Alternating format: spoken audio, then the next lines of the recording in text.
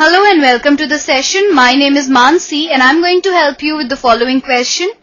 The question says, find the equation of the circle with center minus a minus b and radius under the root a square minus b square. So let us start with the solution to this question. Now it's given to us that center of the circle, that is the point HK, is equal to minus a minus b and radius, that is r, is equal to under the root a square minus b square. Now we also know that equation for a circle is given by x minus h the whole square plus y minus k the whole square equal to r square, where HK, the point HK, is the center for the circle and R is the radius. So now what we do is we simply put in the values of H, K and R.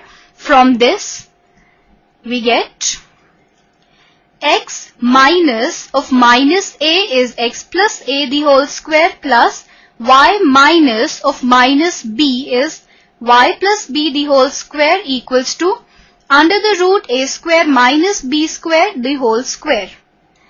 Now this implies x square plus a square plus 2ax plus y square plus b square plus 2by is equal to square of under the root a square minus b square is a square minus b square.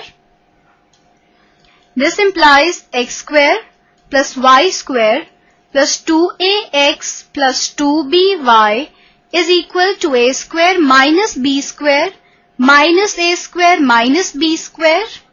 Now plus a square gets cancelled with minus a square and we have x square plus y square plus 2ax plus 2by. Now minus b square becomes minus 2b square, and when we bring it to the left hand side it becomes plus 2b square equal to 0.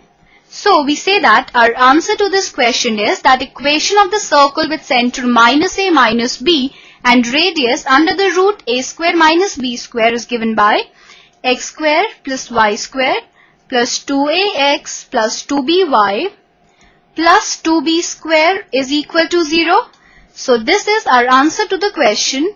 I hope that you understood the question and enjoyed the session. Have a good day.